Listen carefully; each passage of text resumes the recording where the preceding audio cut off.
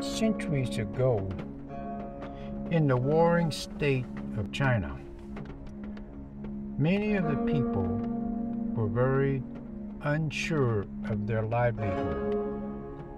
And as a consequence, the people were all gathered under one emperor, which requested that the people go and search for the fountain of youth.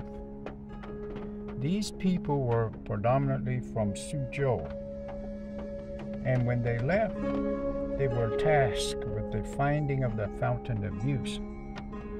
But those that did not find it after many years of search decided not to go back, and as a consequence, they formed their own society in Japan. And many of the tasks that they were given was taken into consideration in the formation of that particular task.